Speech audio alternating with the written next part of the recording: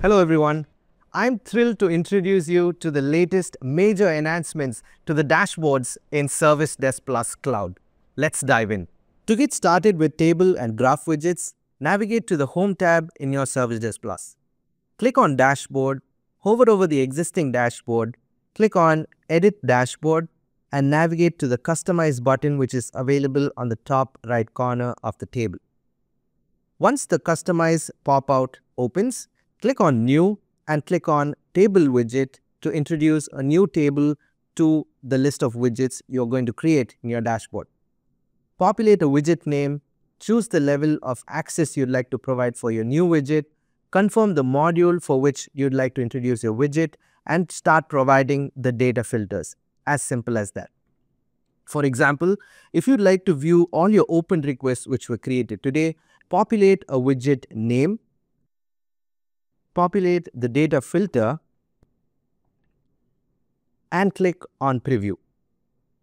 Clicking on Preview provides two types of list views. One is a template view and the other is the standard list view.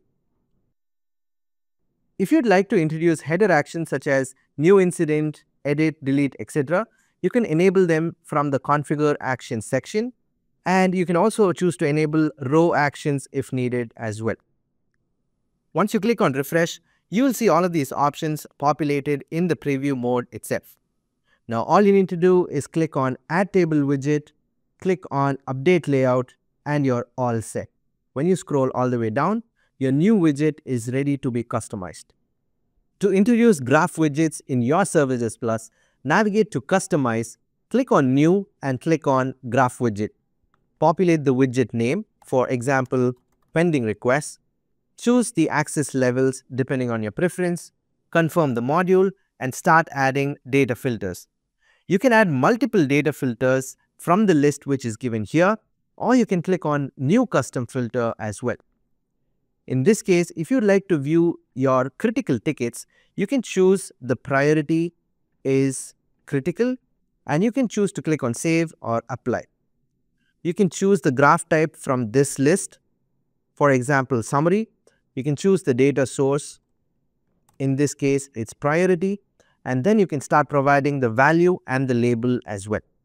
Now let me choose critical and click on Refresh to populate the pending requests which are critical in your organization.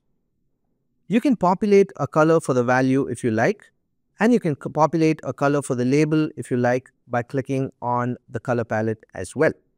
And if you'd like to introduce a background color, you can do so by enabling the widget settings from here and by choosing a color similar to what we did for the value and the label.